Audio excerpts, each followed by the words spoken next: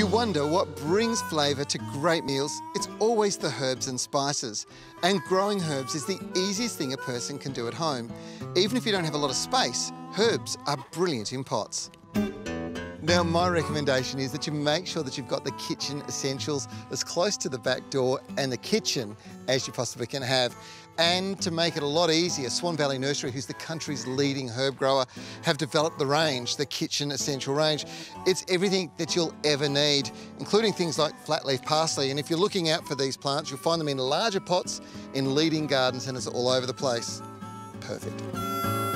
Herbs do super well on the ground, but even better in pots. And all you need is a pot or bowl, at least 20 centimetres in diameter, and some really good potting mix. And I mean really good. Look for the red ticks and check the bag for extra ingredients, ideally seaweed, fish or blood and bone, a controlled release fertiliser, or something fancy like feather meal. The collection is extensive and you can choose from oregano, plant it on the edge. Chuck in some onion chives, you can always do with freshly chopped chives. Parsley, I like Italian or flat leaf, but curly might be your go. And thyme, because it's good for the mind and great with a lamb roast.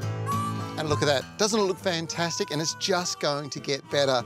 Now, the thing with this is don't be scared to cram lots of plants into a single pot. The competition's actually really good and they'll compete against each other, producing masses of foliage, which you need to be harvesting. And as they go on, because they're taking lots of energy out of the pot, you need to keep liquid feeding them. One more tip for you, if you duplicate this, if you have 2 of these, you can bring one indoors, harvest fresh from the pot, and then take it back the next week and swap it over with the other. It's a terrific way to stay in fresh herbs year round.